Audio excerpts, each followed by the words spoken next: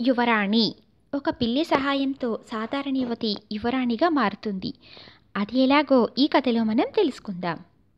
ఒక నిర్జనారణ్యంలో ఒక కట్టెలు కొట్టుకునేవాడు ఉండేవాడు. అతను, అతని భార్య, కొడుకు, కూతురు అడవి అంచున గుడిసె వేసుకుని అందులోనే జీవిస్తూ ఉండేవారు. వారికొక పాడి ఆవు, పెంపుడు పిల్లి ఉండేవి. కట్టెలు కొట్టేవాడికి అతడి పెళ్ళానికి ఒక్క క్షణం కూడా పడేది కాదు.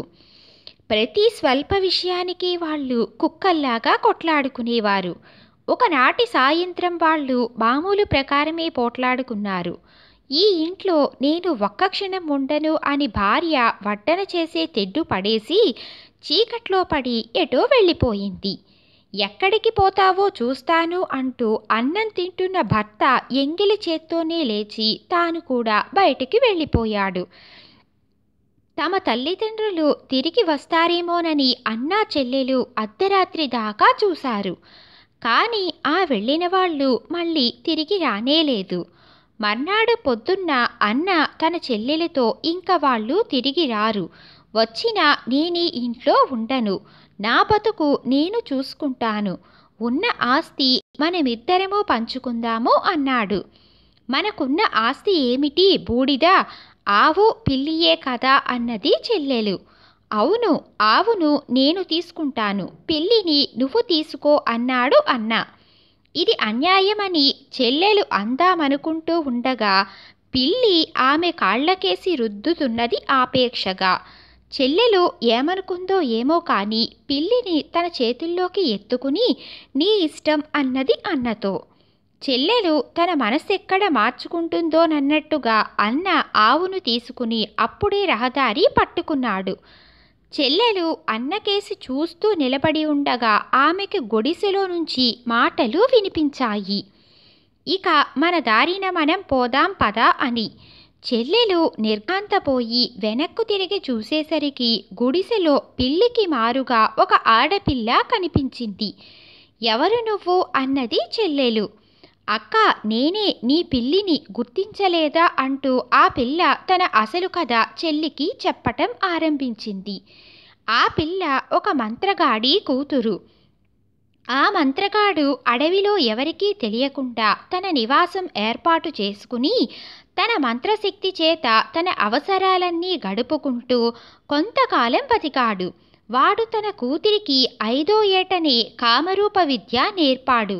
దాని సహాయంతో ఆ పిల్ల తన ఇష్టం వచ్చిన జంతువు రూపం ధరించి ఆ చుట్టుపక్కల కొన్ని ఆమడల దూరంలో జరిగే ప్రతి సంగతి తెలుసుకుంటూ ఉండేది. ఆమెకు మనుషుల వెంట ఉండటం సరదాగా ఉండేది. తండ్రి మనుషుల మొహం చూడకుండా కీకారణ్యం మధ్య ఉండేవాడు. అందుచేత ఆమె తండ్రి దగ్గరికి సామాన్యంగా వెళ్ళేదే కాదు. కొద్ది కాలం క్రితం ఆ మంత్రగాడు చనిపోయాడు. అప్పటి నుంచి ఆ పిల్ల మరింత స్వేచ్ఛగా తిరుగుతున్నది. కట్టెలు కొట్టేవాడి ఇంట పిల్లిగా కూడా ఉంటూ ఆమె రూపం మార్చుకుని తిరుగుతూనే ఉన్నది. అంతా విన్నాక కట్టెలు కొట్టేవాడి కూతురు ఆవు కోసం పోట్లాడకుండా నేను నిన్ను తీసుకోవటం మంచిదయ్యింది, మనం ఎక్కడికి పోదామంటావు అన్నది. ఇక్కడ ఈ గుడిసె తప్ప ఇంకేమున్నది, నేను చెప్పినట్లు చేశావంటే నిన్ను రాణిని చేస్తాను, ఆ తర్వాత నువ్వు నేను ఎంతో సుఖంగా బతకవచ్చు అన్నది మంత్రగాడి కూతురు. ఆమె మళ్ళీ పిల్లిగా మారిపోయి అడవి మధ్యగా దారితీసింది. కట్టెలు కొట్టేవాడి కూతురు ఆమె వెనకే బయలుదేరింది. ఇద్దరు ఇలా చాలా దూరం నడిచి అడవి దాటారు. అంత దూరాన వారికి ఒక చోట ఒక అడవి కానవచ్చింది. ఆ అడవి కూడా దాటాక వారికి ఒక కోట కనిపించింది. అప్పుడు మంత్రగాడి కూతురు కట్టెలు కొట్టేవాడి కూతురితో, అక్క, నువ్వు నీ బట్టలన్నీ విప్పేసి దట్టంగా ఉన్న ఈ పొదలలో కూర్చో, నేను ఆ కనిపించే కోటకు వెళ్ళి అక్కడి రాజుగారితో నీవొక రాజకుమార్తెవని, నిన్ను నీ పరివారాన్ని బందిపోటు దొంగలు దోచారని, నీ పరివారం చెల్లాచెదురై పారిపోయిందని చెబుతాను. వాళ్ళు వచ్చి నిన్ను తీసుకుపోతారు. నీవు మాత్రం రాజకుమార్తెలాగే ప్రవర్తించు.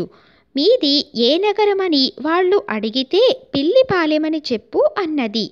రాజకుమార్తెలు ఏం చేస్తారో నాకు తెలీదే, మోసం కనుక్కొని నన్ను వాళ్ళు మెత్తగా తన్నుతారేమో అన్నది కట్టెలు కొట్టేవాడి కూతురు భయంతో. ఏమీ పర్వాలేదు, నీ దగ్గర నేను ఏదో రూపంలో ఉండనే ఉంటాను. దారి తప్పి నువ్వు ఏదైనా తప్పు చేసినప్పుడు ఎవరైనా ఆక్షేపిస్తే మా పిల్లిపాలెంలో ఇలాగే చేస్తాము అని చెప్పు, నీకేమీ ఆపద రాదు అన్నది మంత్రగాడి కూతురు. తరువాత ఆమె ఏనుగుగా మారి పొదలన్నీ కలియతొక్కింది, నేల అంతా మట్టగించింది, తన స్నేహితురాలి దుస్తులు పీలికలు చేసి అంతటా పడవేసింది. ఈ పనులన్నీ పూర్తి చేసి కట్టెలు కొట్టేవాడి కుమార్తెను దట్టమైన పొదల మధ్య దాచి తాను పక్షిగా మారి కోటకేసి ఎగిరిపోయింది. ఆ కోట లోపల ఉండే రాజుగారి వద్దకు భటులు మంత్రుగాడి కూతురిని తీసుకువచ్చి, మహారాజా, ఈ పిల్ల ఒక రాజకుమార్తె దాసియట. మన కోటకు అంత దూరంలో తమ రాజకుమార్తె పరివారాన్ని బందిపోటు దొంగలు దోచారని చెబుతున్నది. రాజకుమార్తె దుస్తులు కూడా వాళ్ళు కాజేశారట. ఆమె పాపం పొదలలో దాక్కుని ఉన్నదట. ఏమి సెలవు అని అడిగారు.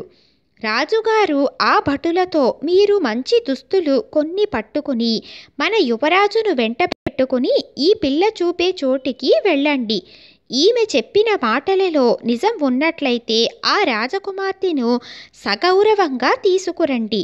మన ప్రాంతపు అడవులలో బందిపోటు దొంగలున్నారంటే అందుకు న్యాయంగా మనమే బాధ్యులమవుతాము అన్నాడు. రాజుగారి పెద్ద కొడుకు రాజకుమార్తె కట్టదగిన చీరలు దుస్తులు తీసుకుని పరివారంతో సహా కోట బయటికి వచ్చాడు. మంత్రగాడి కుమార్తె తొక్కేసి ఉన్న పొదలు నేల చూపిస్తూ, ఇక్కడేనండి మమ్మల్ని దొంగలు కొట్టింది అన్నది. అబ్బా, రెండు పక్షాలకు పెద్ద యుద్ధమే జరిగినట్టుందే అన్నాడు రాజకుమారుడు. అవును మహారాజా, మా దొరసాని ఆ పొదలలో ఉన్నది. బట్టలిప్పించారంటే అవి తీసుకుపోయి ఇచ్చి ఆమెను యువతిలకి తెస్తాను అన్నది మంత్రగాడి కూతురు.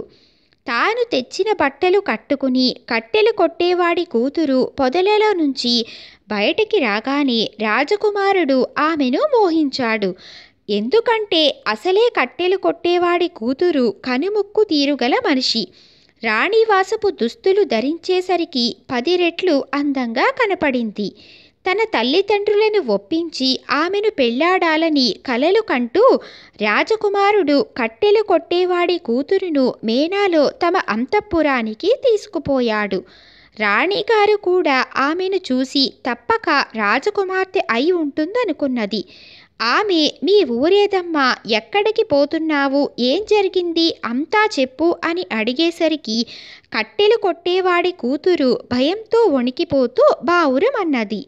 పక్కనే ఉన్న మంత్రగాడి కూతురు, మహారాణి, మా అమ్మగారికి జరిగిన సంగతులు జ్ఞాపకం చెయ్యకండి. మాది పిల్లిపాలెము, దానికి మా దొరసాని రాణి. ఆమెకు ఇప్పుడు ఎవరూ లేరు. కష్టాలలో ఆదుకున్నారు గనుక మీరే ఆమెకిక బంధువులు అని చెప్పింది. కట్టెలు కొట్టేవాడి కూతురికి రాణి కొన్ని నగలు కూడా పెట్టి ఆదరించింది. ఆ నగలన్నీ పెట్టుకుంటే ఆ పిల్ల మరింత అందంగా కనపడింది. ఆమె దాసీనని చెప్పుకునే మంత్రగాడి కూతురు ఉండటానికి ఒక గది ప్రత్యేకంగా ఇచ్చారు. భోజనానికి తప్ప ఆమె ఆ గది దాటి బయటికి వచ్చేది కాదు. రాజు కొడుకు మాత్రం ఏదో వంక పెట్టుకుని రోజుకు 2-3 సార్లు ఆమె గదికి వెళ్ళి పలకరించి వెళ్ళిపోతూ ఉండేవాడు. కట్టెలు కొట్టేవాడి కూతురు అన్ని విధాల తన స్నేహితురాలు చెప్పినట్టుగానే నడుచుకునేది. ఆమె చేసే పనులు రాణికి ఆశ్చర్యం కలిగించినప్పుడు ఆమె, ఇది మా పిల్లిపాలెం ఆచారం అంటూ ఉండేది. ఆమె నిజంగా రాజకుమార్తె అవునో కాదో తెలుసుకోవటానికి రాజు రాణి కలిసి కొన్ని పరీక్షలు పెట్టారు. ఎందుకంటే తమ పెద్ద కుమారుడు ఆ పిల్లను ప్రేమించి పెళ్లాడగోరుతున్నట్లు వాళ్ళకి తెలిసింది. అలాంటప్పుడు ఆమె నిజంగా రాజకుమార్తెనని రూఢి చేసుకోకపోతే తరువాత ఏమనుకుని ఏం లాభము? అయితే మంత్రగాడి కూతురు ఏ ఈగ రూపంలోనో దోమ రూపంలోనో అనుక్షణము వారి సమీపంలో తిరుగుతూ వారు పెట్టదలిచిన పరీక్షల వివరాలు తెలుసుకుని తన స్నేహితురాలతో చెప్పి ఎలా మసులుకోవాలో తెలిపేది. అందుచేత కట్టెలు కొట్టేవాడి కూతురు ప్రతి పరీక్షలోనూ నెగ్గింది. తన హోదాకు తగిన ఆసనాలలోనే కూర్చున్నది. తన హోదాకు తక్కువైన వంటకాలు వడ్డిస్తే వాటిని ముట్టుకోలేదు. ఒకసారి రాణిగారు తమ అతిథి పడుకునే హంసతూలికా తల్పం అడుగున ఒక గడ్డిపోచ పెట్టించింది. మర్నాడు తెల్లవారగానే ఆమె కట్టెలు కొట్టేవాడి కూతుర్ని, రాత్రి సుఖంగా నిద్రపోయావా అమ్మా అని అడిగింది. ఎందుకడుగుతారు? పరుపు కింద ఏదో దొంగ ఉన్నంత బాధ కలిగింది. తెల్లవార్లు ఆ కోట ఈ కోట పడ్డాను. కారణం ఏమిటో తెలియదు అన్నది కట్టెలు కొట్టేవాడి కూతురు. ఇలా ప్రతి పరీక్షలోనూ నెగ్గేసరికి ఆమె మీద రాజుకు రాణికి గురి కుదిరింది. తమ పెద్ద కొడుకు పిల్లిపాలెం యువరాణిని చేసుకోవటానికి వారు సమ్మతించారు. పెళ్లి ముహూర్తం కూడా ఏర్పాటయ్యింది. వివాహం కన్య యొక్క స్వగృహంలో జరగాలి కనుక పెళ్లి కొడుకు తన పరివారంతో బయలుదేరటానికి నిశ్చయించారు. వ్యవహారం ఇంతదాకా వచ్చేసరికి కట్టెలు కొట్టేవాడి కూతురికి భయం పట్టుకున్నది. పిల్లిపాలెం ఎక్కడ ఉన్నది, అక్కడికి వెళ్లే దారేటు? ఆమె తన స్నేహితురాలైన మంత్రగాడి కుమార్తె మీద మండిపడి, నీ మూలంగానే నేనీ చిక్కులో పడ్డాను. ఇక నిజం తెలిసిపోతుంది. నన్ను వీళ్ళు తల తీసేస్తారు అని కంటనీరు పెట్టుకున్నది.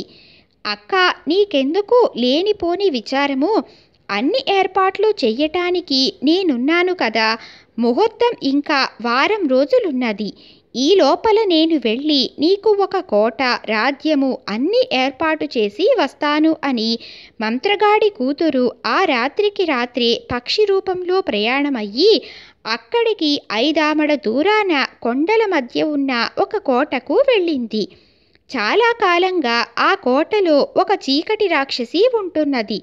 ఆ రాక్షసిలో ఉండే ప్రత్యేకమైన గుణం ఏమంటే అది సూర్యకాంతి కొంచెం కూడా భరించలేదు. కానీ చీకటిలో దానికి శక్తి అపారం. అది ఏనుగుల వంటి జంతువులను కూడా రాత్రివేళ చంపగలదు. అందుచేత ఆ రాక్షసి చీకటి పడగానే కోట నుంచి బయటకు వచ్చి ఆ చుట్టుపక్కల దొరికిన జంతువులను మనుషులను చంపి తిని తెల్లవారక మునిపే తన కోటకు తిరిగి వచ్చి పగలల్లా చీకటి గదిలో నిద్రపోతుంది. మంత్రగాడి కూతురు మారు రూపంలో ఎన్నోసార్లు ఈ కోటకు వచ్చింది. చీకటి రాక్షసిని చూసింది. దాని రహస్యం తెలుసుకుని ఉన్నది. అందుచేత ఆమె అర్ధరాత్రి వేళ రాక్షసి ఉండే కోటను చేరి లోపల ప్రవేశించింది.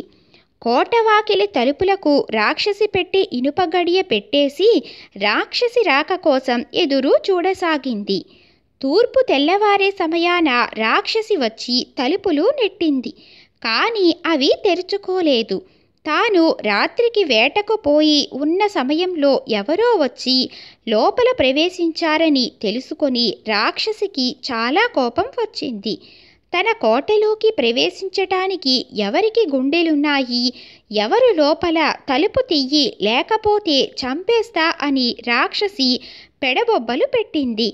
నేనేనత్త, చిట్టి గారిని అని మంత్రగాడి కూతురు లోపలి నుంచి తొణకకుండా జవాబు చెప్పింది. ఆ జవాబు వినేసరికి రాక్షసికి మరింత మండిపోయింది. చిట్టిగారికు నేనంటే అంత అలక్ష్యమా? తలుపు గడియ పెడతావా? వేగిరం గడియ తీయి అని రాక్షసి అరిచింది. ముందు నా కథ విను అత్త, తలుపు తీస్తాను. నేనేమో మొదట పప్పును, నన్నేమో ముందు నానబెట్టారు, తరువాత ఎండబెట్టారు, తరువాత దంచారు, తరువాత చెరిగారు అని మంత్రగాడి కూతురు దీర్ఘాలు తీస్తూ చిట్టిగారి కథ ప్రారంభించింది. రాక్షసి కోపం పట్టలేక తలుపును గట్టిగా తన్నింది. కానీ ఆ తలుపు ఆ రాక్షసి పెట్టినదే కావటం చేత కొంచెం కూడా కదలలేదు. నా కథ వినకుండా తలుపు తడితే నేను తీయను. నేనేమో మొదట పప్పును, నన్నేమో ముందు నానబెట్టారు, తరువాత ఎండబెట్టారు, తరువాత దంచారు, తరువాత చెరిగారు ఆ తరువాత తిరగట్లో పోసి విసిరి పిండి చేశారు. పిండిని తడిపి పెట్టారు. అందులో ఉప్పు వేశారు అంటూ మంత్రగాడి కూతురు మళ్ళీ కథ ఎత్తుకున్నది. రాక్షసి తూర్పుకేసి చూస్తే అప్పటికే భల్లున తెల్లవారిపోయింది. ఇంక సూర్యుడు వచ్చేస్తాడు. లోపల ఉన్న చిట్టిగారే తలుపు తీయకుండా ఇలాగే బయట ఉంచితే తనకు చావు తప్పదు. అందుచేత చీకటి రాక్షసి పెడబొబ్బలతో లోపల ఉన్న మనిషిని భయపెట్టాలని చూసింది. తరువాత బతిమాలింది. నా బుల్లి చిట్టిగారే, గడియ తియ్యి, నిన్నేమీ అనను. నీకు బోలెడంత బంగారం ఇస్తాను, మణులు కూడా ఇస్తాను అన్నది రాక్షసి. రాక్షసి తన కథకు అడ్డు వచ్చినప్పుడల్లా మంత్రగాడి కూతురు, నా కథ పాడు చేస్తావా? మళ్ళీ చెబుతా విను, మధ్యలో అడ్డు రాకుండా నన్ను కథ చెప్పనిస్తే నే గడియ తీస్తానుగా అంటూ మళ్ళీ చిట్టిగారి కథ మొదలుపెట్టేది. ఇంతలో సూర్యోదయం కానే అయ్యింది. ఎండ మీద పడటం ఆరంభం కాగానే చీకటి రాక్షసి మంచు దెబ్బలాగా కరిగిపోసాగింది. త్వరలోనే దాని శరీరమంతా నిస్సారమయ్యింది. స్పృహ తప్పిపోయింది. మూరెడు పొద్దెక్కేసరికి కోట ద్వారం వెలుపల చీకటి రాక్షసి చర్మం తప్ప ఇంకేమీ మిగలలేదు. మంత్రగాడి కూతురు పని సగం అయిపోయింది. ఆమె ఆ చుట్టుపట్ల ఉండే గ్రామాలకు వెళ్ళి అక్కడి జనంతో చీకటి రాక్షసి చచ్చిపోయింది. కోటలో ఇళ్లన్నీ మీరు మళ్ళీ ఆక్రమించుకోవచ్చు. ఈ కోటకు పిల్లిపాలెం అని పేరు పెట్టండి. త్వరలోనే మన మహారాణి గారు వచ్చి ఇక్కడ పెళ్లి సంబరం జరుపుకోబోతున్నారు అని వివరంగా చెప్పింది. తరువాత ఆమె వచ్చినట్టే తన స్నేహితురాలి దగ్గరకు తిరిగి వెళ్ళి, అన్ని ఏర్పాట్లు పూర్తయ్యాయి. మనము వెళ్ళటము, నీ పెళ్లి జరగటము తరువాయి. పిల్లిపాలెం పౌరులు పెళ్లి ఏర్పాట్లన్నీ ఇప్పుడే ప్రారంభించారు అని జరిగిన సంగతంతా ఆమెకు చెప్పింది. తరువాత కట్టెలు కొట్టేవాడి కూతురు, ఆమెను పెళ్లాడే రాజకుమారుడు సపరివారంగా తరలివచ్చారు. మంత్రగాడి కూతురు దారి చూపింది. రాక్షసి కోటలోకి జనం ప్రవేశించి పెళ్లి ప్రయత్నాలు కూడా చేసేశారు. అక్కడ కట్టెలు కొట్టేవాడి కూతురికి రాజకుమారుడికి వైభవంగా పెళ్లి అయ్యింది. తరువాత రాజకుమారుడి తమ్ముడు మంత్రగాడి కూతుర్ని పెళ్లి చేసుకుని అందరూ సుఖంగా ఉన్నారు. ఇదే ఫ్రెండ్స్ ఈరోజు పిల్లిపాలెం యువరాణి అనే కథ. ఈ కథ కనుక మీకు నచ్చినట్లయితే లైక్ చేయండి. అలాగే మీరు మొదటిసారి మా ఛానల్ని చూస్తున్నట్లయితే తప్పకుండా మా ఛానల్ని సబ్స్క్రైబ్ చేసుకోండి. ఇప్పుడు విషెస్ ప్రోగ్రాంలోకి వెళ్దాం. ఈరోజు విషెస్ ప్రోగ్రాంలో ఈరోజు పుట్టినరోజు జరుపుకుంటున్నటువంటి ఆసిఫ్ అహ్మద్కు నఫీస్ అహ్మద్ తరపు నుండి మరియు మనందరి తరపున పుట్టినరోజు శుభాకాంక్షలు. Asif, wish you many more happy returns of the day. నువ్వు మరిన్ని పుట్టినరోజులు మరింత సంతోషంగా జరుపుకోవాలని మనస్ఫూర్తిగా కోరుకుంటున్నా. మీలో ఎవరైనా సరే ఎవరికైనా మా ఛానల్ ద్వారా విషెస్ని అందజేయాలి అంటే తప్పకుండా నాకు వారి వివరాలని కామెంట్లో పెట్టినట్లయితే నేను వారికి విషెస్ని అందజేయటం అనేది జరుగుతుంది.